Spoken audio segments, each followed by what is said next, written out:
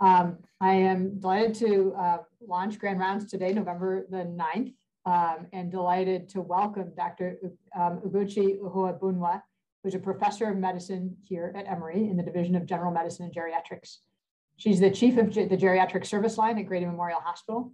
There, she is also the medical director of the acute care for the elderly service and the medical director for the Grady Geriatrics outpatient clinic.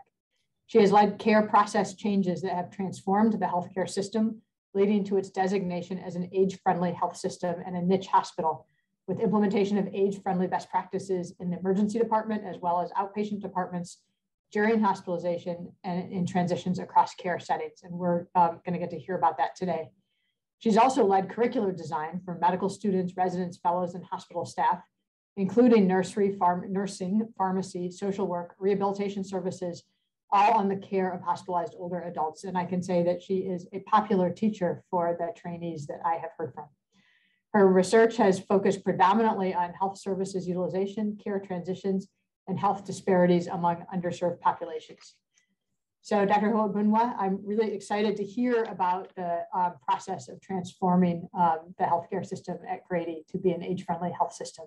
And thank you so much for giving us this talk today. Thank you. Thank you for the opportunity to be here to present today.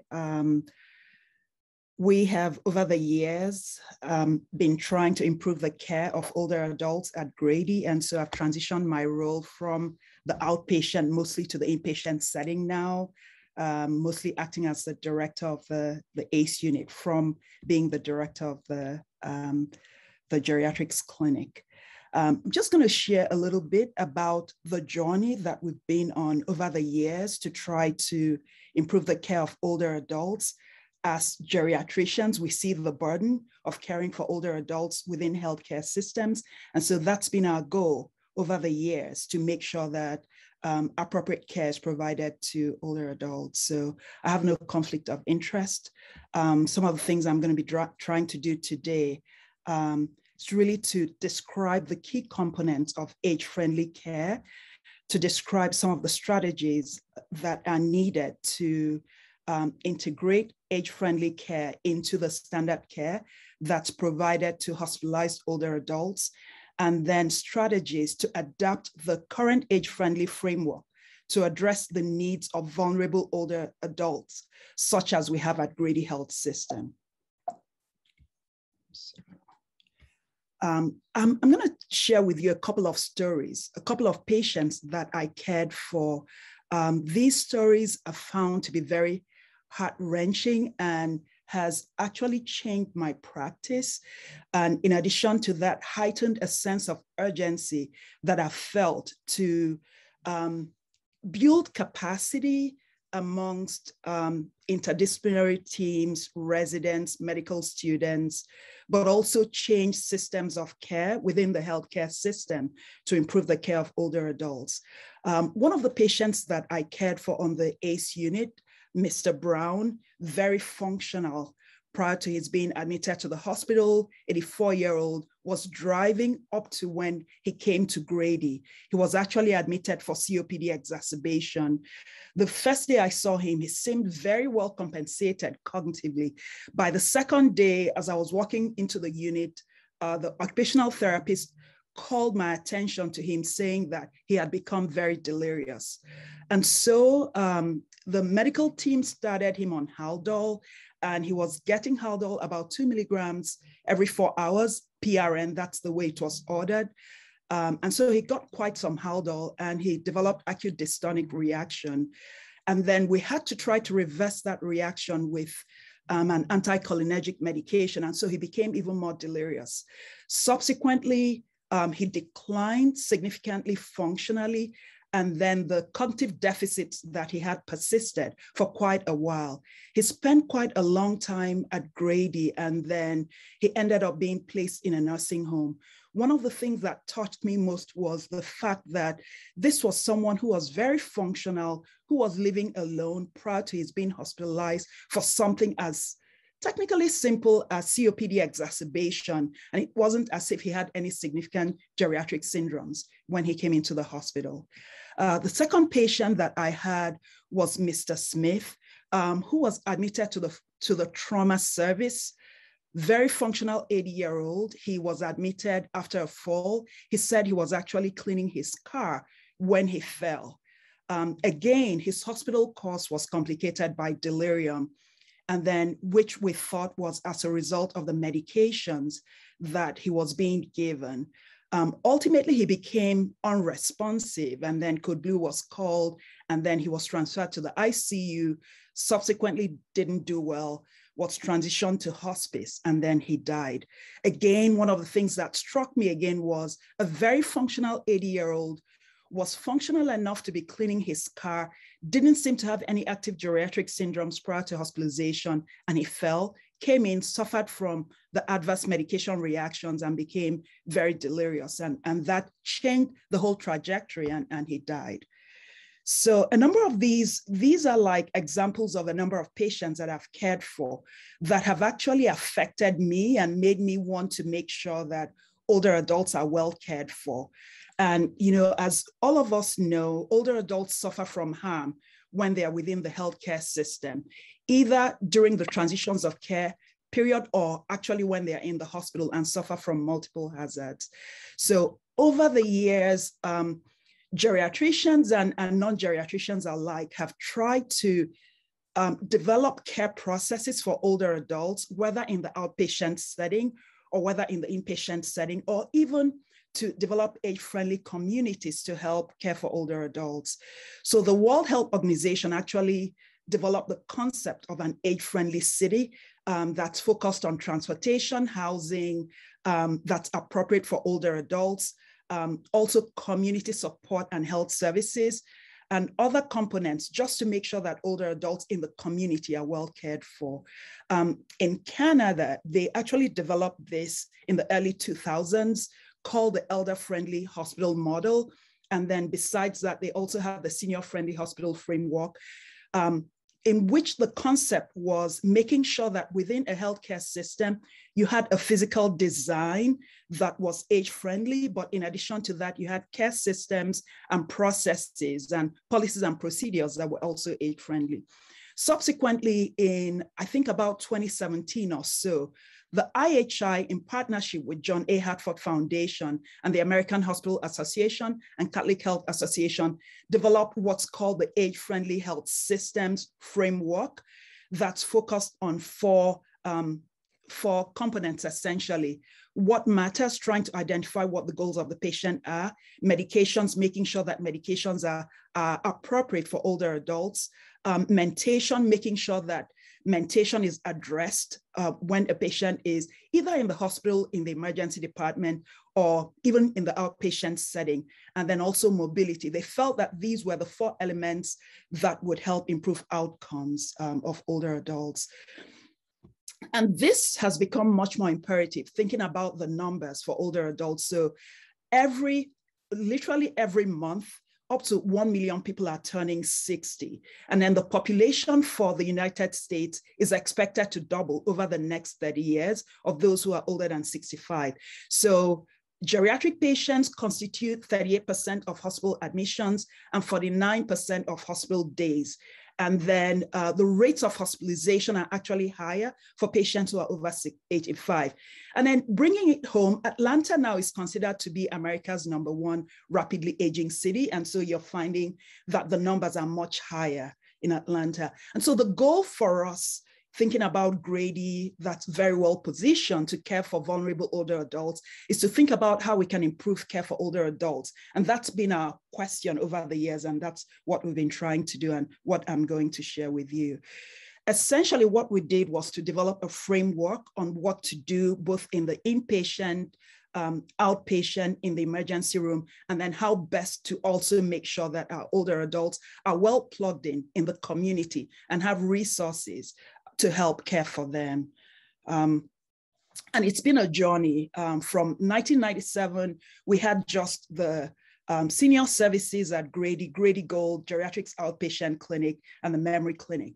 And so over a period of, let's say about 12 years, not a whole lot was done much more besides the outpatient geriatric care. But as geriatricians, we felt that we needed to do much more at Grady. And so We tried to engage the stakeholders. And one of the things we did was to try to build capacity with the nurses.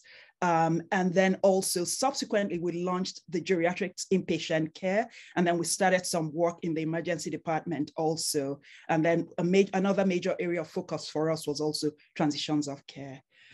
So one of the major areas of focus for us was actually how to care for hospitalized older adults. We felt that we had done a good job in the outpatient setting of trying to establish processes to make sure that our patients were seen in the geriatrics clinic, but in addition to that also to make sure that we have things like annual wellness visit that would help detect high risk factors in older adults who were seen in the primary care center. So our focus was now what to do to help improve the care of hospitalized older adults. And the hospital is a dangerous place for older adults. So an older adult can come in quite functional, walking like the two patients I shared with you, but at the end of the day, they end up being very functionally dependent. So 1 out of every 2 older adults that come into the hospital will suffer from one hazard of hospitalization or the other. About 20% of older adults who are admitted to the hospital will suffer from delirium, and up to 67% of these patients would go unrecognized as having delirium, particularly those patients who present with hypoactive delirium. About 10% of older adults who are admitted to the hospital would suffer from adverse medication reactions, which are preventable in up to 50% of cases. And then a third of older adults who are admitted to the hospital would lose one ADL or the other. The significant thing about all these numbers are the association with mortality. So it's beyond the fact that Ms. Smith is delirious and she's agitated, but the fact that delirium is actually associated with mortality, or the fact that Ms. Smith came into the hospital able to walk, now she's not able to walk. But the numbers show that up to 11% of these patients who lose their ADLs are dead by 3 months, 17% are dead by 6 months. This was actually a multinational study that was done that showed this.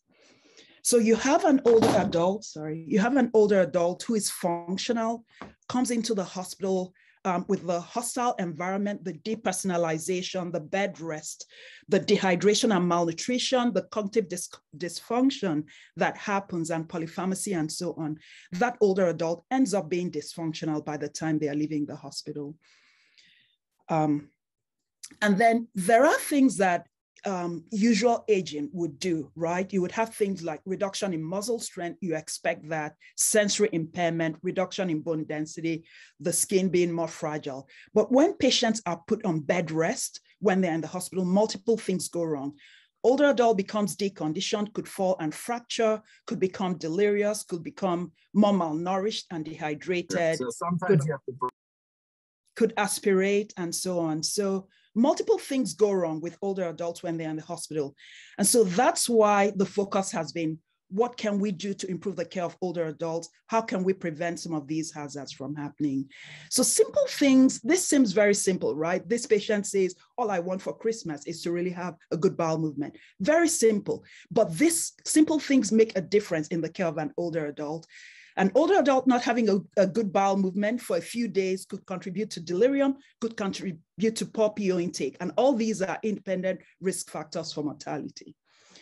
So one of the things that we did was to try to build services, physician-led services and nursing-led protocols. We felt that that would be a good way to try to create processes of care that would help improve the care of older adults. So some of the physician-led services where we launched the ACE unit, we also launched a geriatrics consult service and then a co-management service with orthopedics and hospital medicine. One of the major things that we did was also nursing. We felt that it was very critical that we build capacity amongst the nurses. We felt that even if we saw all the patients on the consult service and made recommendations to get the patients mobilized or to implement delirium protocols. If the nurses were not trained to implement those protocols, it would be very ineffective. So that was the first step we took for us to become a niche hospital. And that involved building capacity, training nurses, training techs, and then training members of the interdisciplinary team. Currently, we're a stage 3 in the levels of niche implementation, and we're heading towards a stage 4 right now with some of the things that we're doing. The niche is essentially building capacity with these nurses, but also having geriatric resource nurses on the units. A geriatric resource nurse would act as a peer consultant for their colleagues, would also act as a clinician and educator, and also a quality change agent. We also developed protocols, which was, these protocols were for the nurses for the various geriatric syndromes and incorporated into EPIC. And this is an example of one of the niche delirium protocol that we have in EPIC for the nurses to use. And it outlines some of the protocols that it would implement if a patient presented with delirium. We held several workshops, half-day workshops, online training for the nurses with the niche modules, and also the techs. We feel that the techs play a very critical role in the care of older adults by mobilizing them, by making sure that shades are up, lights are on, and various components of delirium protocols, making sure that patients eat well. So we targeted both the nurses and the techs, and then other members of the healthcare team in the training that we did. So the next step that we took was actually for the physicians. We created an order set for the physicians. We felt that we wanted to make it very easy for them in caring for older adults. So all older adults admitted to the medicine service, 65 and older, once the medicine teams are doing an admission, the ACE order set would kick in for those patients. And the ACE order set was focused on a few things. Things like making sure that the mobility protocol was pre-checked, and the clinician would essentially have to uncheck the patient being mobilized to indicate that the patient needed bed rest. Things like making sure that Foley's catheter was outlined as not indicated, non-pharmacologic measures for delirium, sleep protocol for patients, fall protocols, and then medications. We took out some of the high-risk medicines that were in the order set for younger adults and put safer medications for the older adults. We also addressed the pain medicines, that are prescribed for older adults. And then the next step we took was to launch the ACE tracker. So the ACE tracker is actually a list that has the patients, all older adults that are within the system. We launched it for the ACE unit and a number of units where we had been doing the training sequentially. And what it does is to pick up on high-risk factors in older adults. So able to pick up on whether a patient is on a BR's medicine, able to pick up on whether a patient has a bed rest order, able to all the screenings that are done for older adults, like the delirium screen, the cognitive screen, also populates this list. And at a glance, you can see what's going on with that older adults, and you can essentially make changes. We have it in two formats. We have it as part of the systems list, and then we also run it as a clarity report in EPIC. The good thing about the ACE tracker is the resident, anyone can do it, can find out what high-risk medicines the patient is on by essentially highlighting the patient and typing in BR's meds, and it would show you what high-risk medicines have been administered to the patient over 120 hours. So after we did that, because we felt that we needed essentially, you would never have enough geriatricians within healthcare systems. So our focus was really to create systems of care that would be easy and that would enable other members of the healthcare team care for older adults well. After we did that, we now launched the ACE unit at Grady. Initially, we started as a 10-bed unit. Now we have 30 beds. The primary teams are the academic medical teams, and we act as a consultant on the unit, but proactively see all older adults admitted to the unit. We have like a multidisciplinary team that cares for the patients and proactively sees all the patients. The goals of the service are to reduce the hazards of hospitalization, to improve care coordination and discharge planning for the patients, and improve patient and caregiver education.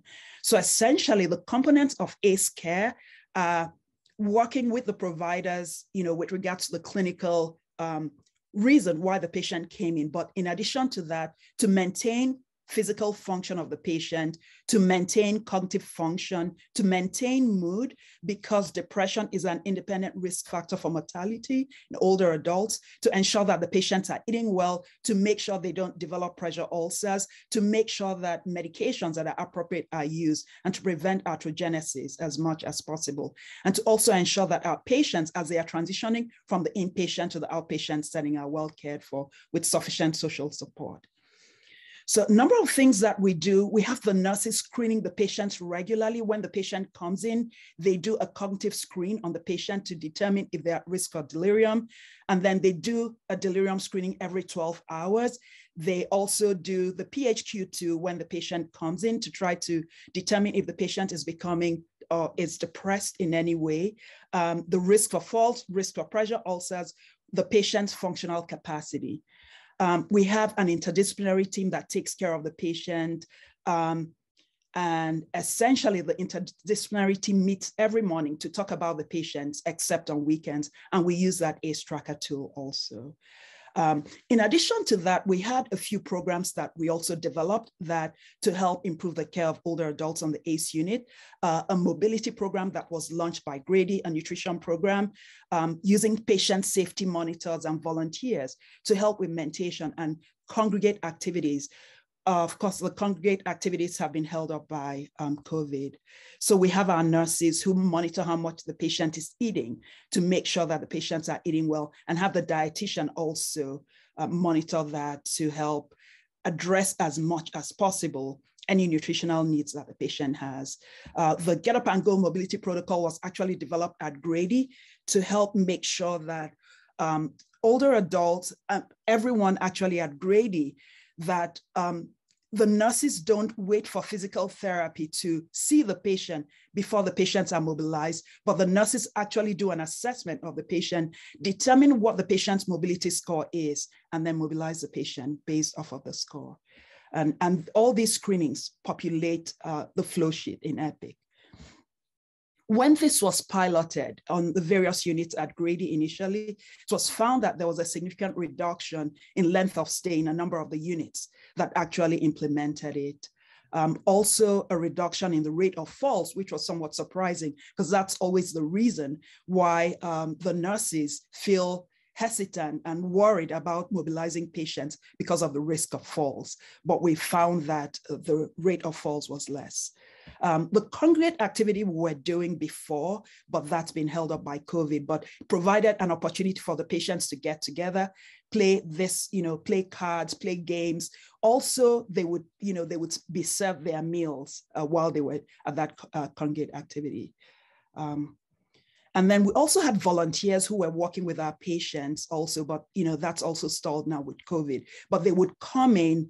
We developed what's called the Who I Am Delirium program. And essentially, the program was targeted at individualizing the activities that we would do with the patients. So the volunteer would find out what the patient's preferences are and would actually work with the patient. This is one of our patients, the patient's son, and the volunteer.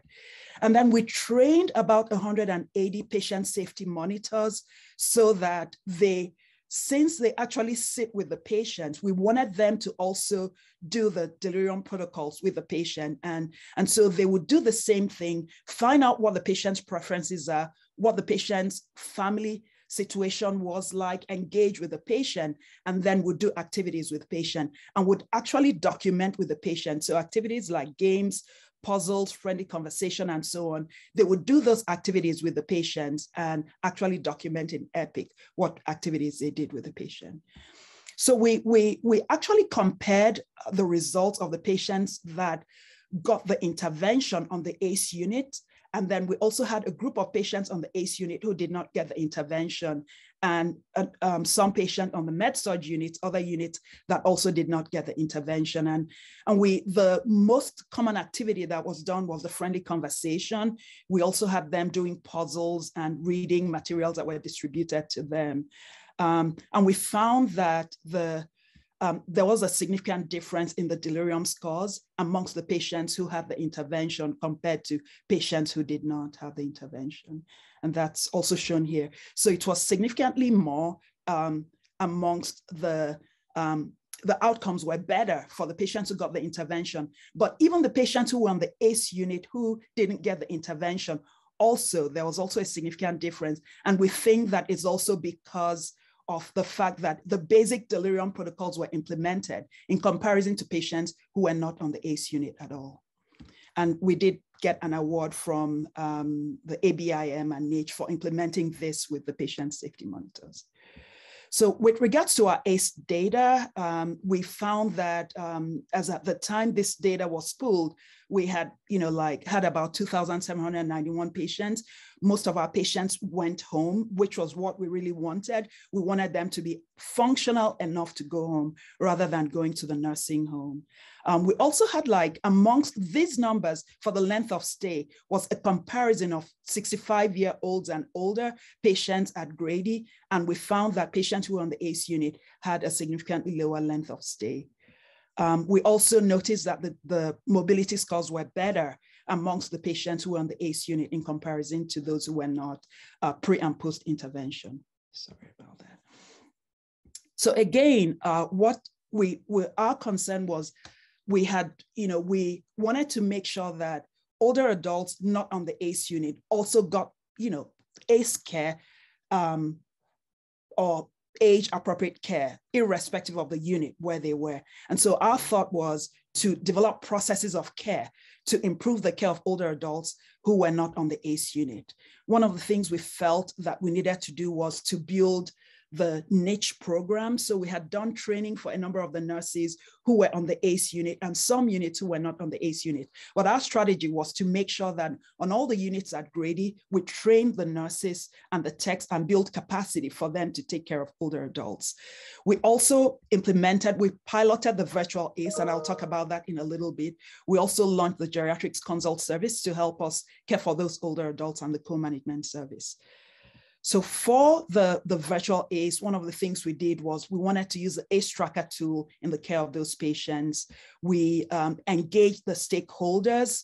We also trained the nurses on how to use the ACE tracker tool and how to monitor those patients. And these were nurses who were not on the ACE unit. And then also to have geriatric resource nurses on the unit where we launched it, who would provide oversight over the screenings that were being done and also provide audit to the staff nurses who were doing the screenings to make sure that protocols were also implemented based off of the findings on the screenings. And then we continued training for them. So the nurses, essentially the workflow was the nurses would screen the patients, the geriatric screens that I talked about, cognitive screen, functional screen, risk for falls, risk for pressure ulcers, and so on. And then those screenings would populate the ACE tracker, and then the ACE tracker would be reviewed during the morning huddle to identify the risk factors and then implement protocols to improve the care of those patients. We also found that we looked at the data that we had and found that the length of stay was better on the ACE unit than the virtual ACE still. And then with regards to restraint use and the PSM use, it was much higher on the virtual ACE unit in comparison to the ACE unit. Surprisingly, the restraint use was a little higher on the actual ACE unit. And that provided some feedback for us on things to do and on to reduce restraint use. The mobility scores were actually also better in the geographic ACE unit in comparison to the virtual ACE unit. And then, I learned a few things from that experience, and it's been a work in progress with that. With the consult service, we provide services to medicine, surgery, trauma teams for all patients who are 65 and older. For the co-management service, they refer patients to us who are 85 and older or 65 to 85 who who come in with geriatric syndromes. A few of the things we did here were to create an order set for ortho. We wanted to make it very easy for them in caring for older adults. And so a few of the things that we did were to review the pain medicines that we're using, because we found out that a number of the patients were being prescribed medicines that would predispose them to delirium. So that's one of the things that we did. And then also to make sure that they had like medications for their bowel. So the data for that showed that even though we have the co-management service with geriatrics, orthopedics, and hospital medicine, that the hours in the ED did not significantly change. It was actually higher with the co-management service. And again, that has provided some more work for us to do. But in comparison, it appeared that the hours in the ED was slightly better for patients who were older than 65. And then, but the hours to the OR also was better for those who were younger than 65, but not much better for those who were 65 and older. And we felt that it was probably as a result of the need for further assessment that was needed for these patients. Again, a work in progress for us. So in addition to the inpatient service, we wanted to make sure that older adults in the emergency service or emergency department were well cared for also. Realizing that the care in the ED is very fast-paced. And in addition to that, there's an increased risk for delirium, falls, even functional decline for the short period of time that the patients spend in the emergency department. And so our goal was really to make some change in the emergency department. The Society of Hospital Medicine and the American College of Emergency Physicians and the Academy of Emergency Medicine Society also developed some guidelines in 2013 to try to improve care of older adults. And so these are some of the guidelines that they developed. So we decided to work on a few things. We decided to implement a screening tool to identify high-risk older adults in the emergency department, also to begin to screen older adults in the emergency department for delirium so that we could implement care processes early for them. We also wanted to address transitions of care and to make sure that medications the right medicines were being used right from the emergency department. So we use a validated tool. It's called the TRIAD risk assessment tool to identify those high-risk older adults by identifying things like cognitive impairment. So that would help us know that the patient is at risk for delirium and we'll start the protocols early. Difficulty in walking and history of falls, meaning that the patient would be at risk for falls and would implement protocols. Medications, high-risk medicines, emergency department use in the last 30 days or hospitalization in the last 90 days.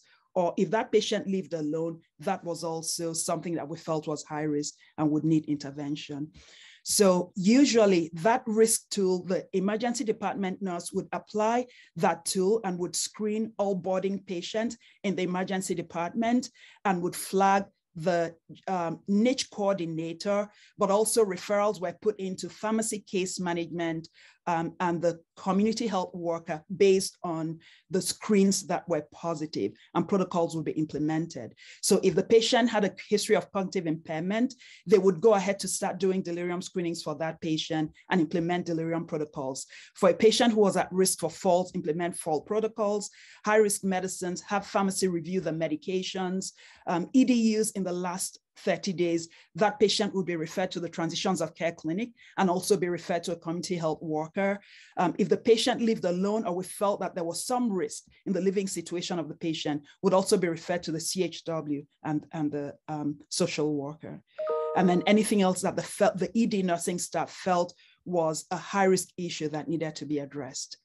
This is an example of the TRIS tool in EPIC.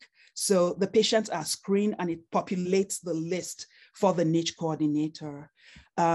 Subsequently, the patient is screened for delirium. You can see that this patient with the NUDES score had a delirium score of 4, but subsequently after staying in the ED, by the next day, the delirium score was now 8. So that gives you a sense of what happens in the emergency department.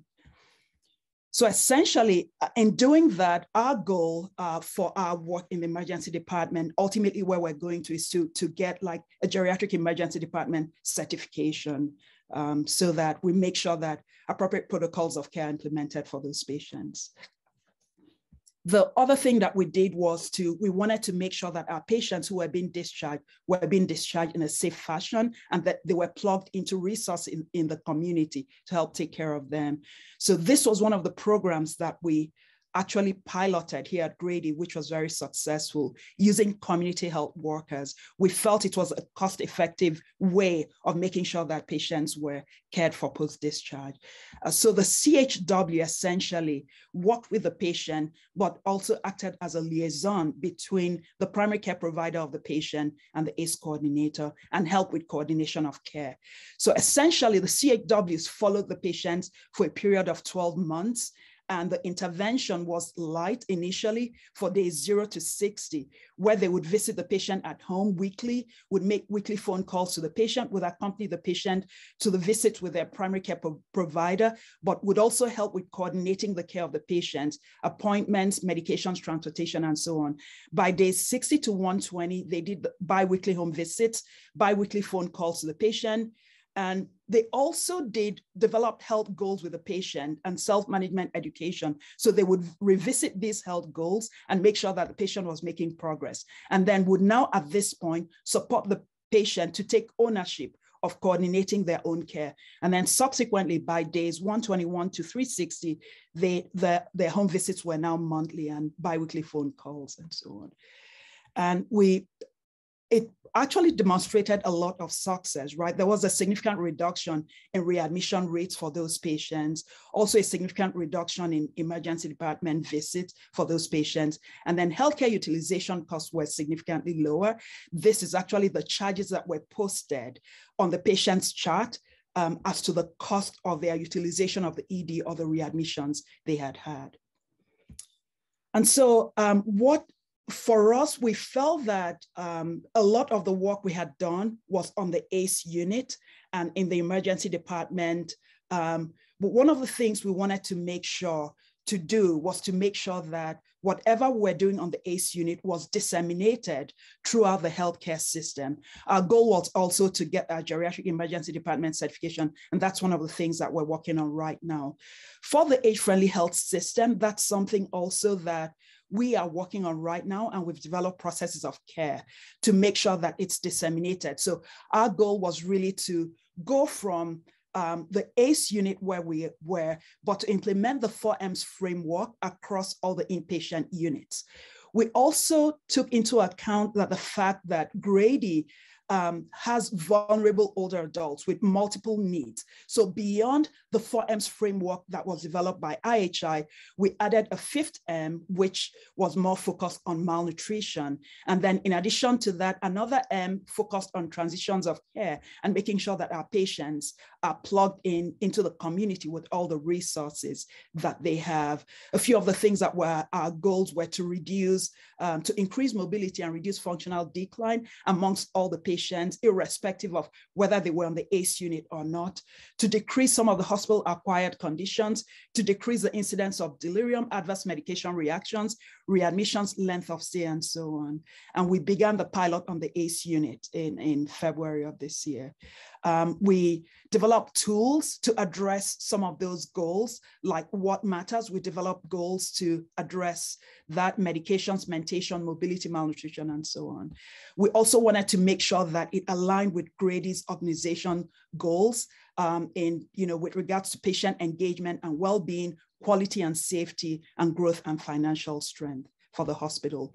So we had, for the what matters, we had older adults. We put together an advisory team consisting of some older adults who helped us in developing questions that would help us identify what the goals of the patient were. They wanted to make sure that we communicated to the patients that we're all working together for a common goal, and that we were very interested in holistic care for the patients, And we, wanted to also build trust in our relationship with the patient. Those were their recommendations. So essentially, we developed some questions that are asked to the patient on admission, but also daily to find out what their goals are. Some of the questions the nurses would ask, but also we have the free form text box to actually find out from the patient what their goals were. And so that enabled us to incorporate that M, and we have that flow sheet in Epic.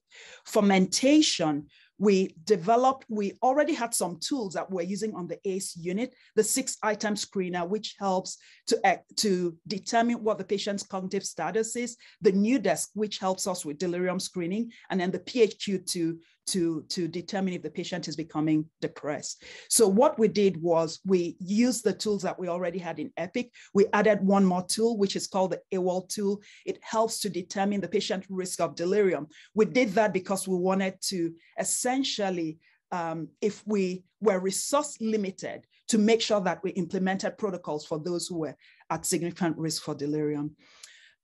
In addition to the screening tools, we also have the nurses for the protocols incorporate as part of the early rounding they were already doing, to incorporate play into that. So the nurses in general do the 5 Ps during the early rounding: pain, potty, position, personals, and POMs. But we incorporated play into that because we wanted to make it as efficient as possible for the nurses, but also to make sure that it was being done. The next, for the medication, we were able to determine on the ACE tracker the best meds that the patients are on and provide feedback to the team. But in addition to that, a BPA was developed in Epic for providers to help remind them if they prescribed a medication that was high risk, that BPA would fire, and then they would have to choose another medicine if they thought that it was appropriate to change the medication. One of the things that we also did was with regards to mentation, to use technology. So because with COVID, we couldn't really have volunteers anymore to do the diversional activities with them. We had the sitters who were doing that, but it wasn't quite sufficient. We actually did apply for a grant, and we got a grant from Google to get iPads to use for our older adults, to help minimize the isolation that they had by not being able to communicate with their family and friends, but also to be able to do activities that would help their mentation. And in addition to that, when they are discharged, they would be able to go home with that tablet and be able to do their telehealth visit. So that's one of the things that we did.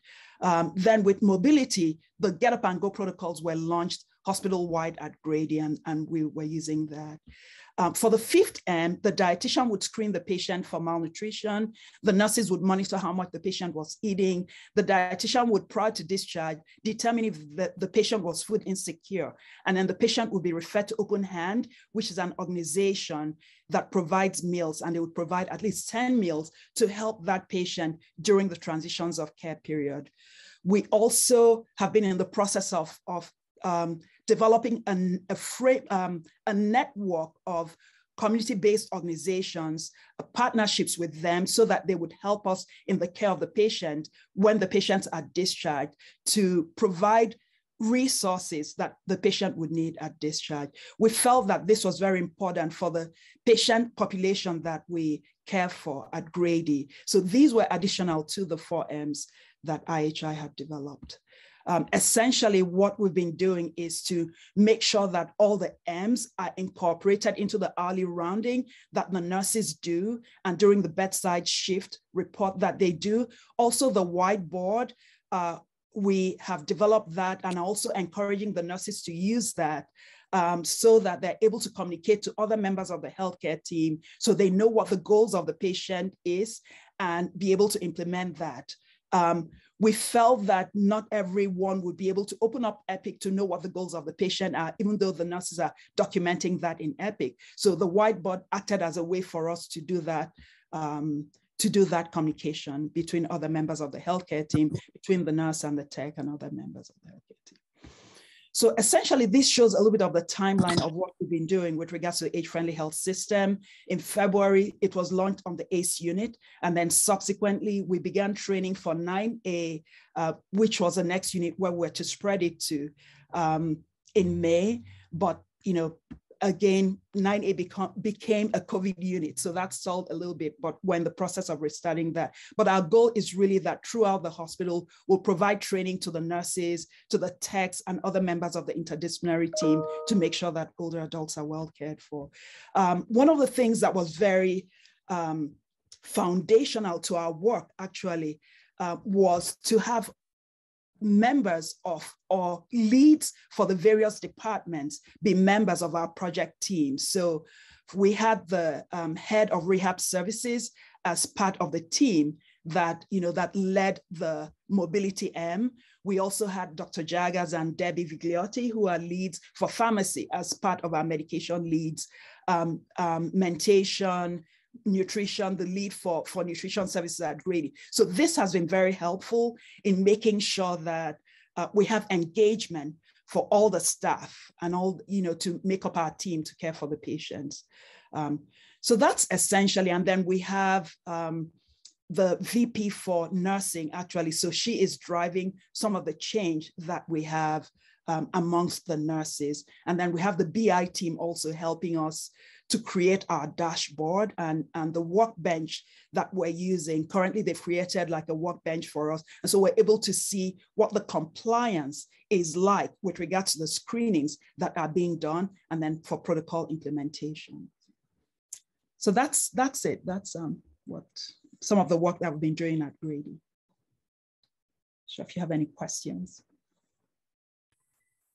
Thanks so much, Dr. Ohuabunwa. This is really fantastic. And I think I'm going to help manage the Q&A. And we have some really nice comments in the chat. So I hope that you'll take a look there as well. Nate Spell mentioning it's a beautiful story of impactful work over time, vision, interprofessional collaboration, impressive results, and constant learning. So thanks for sharing. From Mohammed Musa, we have a question. So great talk and awesome implementation of the ACE model. Previous studies in JAGS and BMJ have not necessarily shown a statistical significance on readmissions and mortality at 3 months. It's great to see better results at Grady. Any difficulty that you encountered convincing hospital administrators to support and fund the ACE unit, especially in the pandemic? So the pandemic has stalled quite a bit of the work that we've been doing at Grady. It stalled the work that we're doing, our geriatrics ED certification. It also stalled the dissemination to other units. I think that Grady, because we had already had like footprints at Grady prior to the pandemic, so that helped us to get things going. Like 11B, which is a current ACE unit, was actually a COVID unit. So as soon as the initial surge died down, when we spoke with Grady leadership, they were willing to, start the ACE care there. So I think that probably because of the footprints that we had, they were very accepting of some of the changes that we wanted to make. But certainly it did stall quite a bit of the work that we have been doing, the progress, yeah. And I think you had some guidance from, I know Kelly Flood at UAB as well as a champion, and Mike Malone up at Aurora Healthcare that's, provided some, input also in health systems where it's been very successful. I don't know if there's any comment there on just kind of leveraging national partners to. Absolutely. Oh, go ahead. Sorry about that. You were. Yes. So we did partner quite a bit. Like the ACE tracker was actually initially developed at Aurora, and so they were very helpful in providing the ACE tracker to us, and that's been very helpful in monitoring our patients. We also did. We actually went to UAB a couple of times because they had already made quite a lot of progress in the care of older adults in the inpatient setting. And so we went there to actually see what they were doing. And that was very helpful. And they've provided support to us. Any questions, anything. They've actually, one of the Grady vice presidents did go to UAB with us. And so that also helped with the engagement of Grady leadership to see what other people were doing. And so, that was very helpful. We have another question from Jennifer Christie about the community health worker pipeline and whether those positions were paid or volunteer. So at the time we did that with the CHWs, we actually had a grant in place, and it was actually a grant from United Way. And so they paid for the community health workers to do that work. When the grant, after the grant ran out, Grady actually kept the community health workers in the transitions of care clinic. So unlike at the time they were with us, they would participate in the interdisciplinary rounds and actually see what's going on with the patient in the clinical setting and then follow up with the patient. We don't have that anymore, but at least in the transitions of care clinic, we still have the CHWs, and they're able to follow up with the patients and actually go home and visit the patients at home.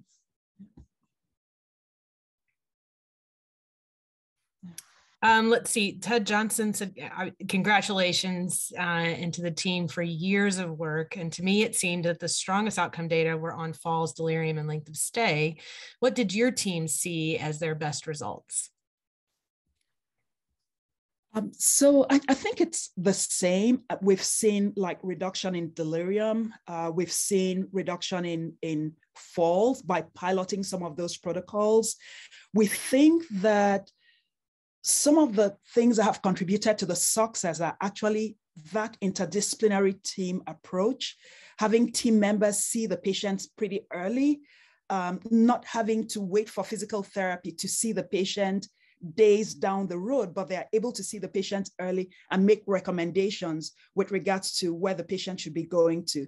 So I think that that has contributed quite a bit to some of the successes that we've seen in the care of the older adult. Yeah. Again, Ugochi, also just really inspired by all of the effort and work, and it's so wonderful to be able to share this today. I wondered if you might share also just any pearls that you have as a physician leader at Grady of how you have, what's your approach, that initial engagement of the kind of interdisciplinary team, as well as maybe also thinking about the C-suite, the kind of executive leadership too. That's right. So I think that has been a major part. This, like I said, took years. So I would say between 2002 to about 2012, we were in the process of trying to engage the C-suite.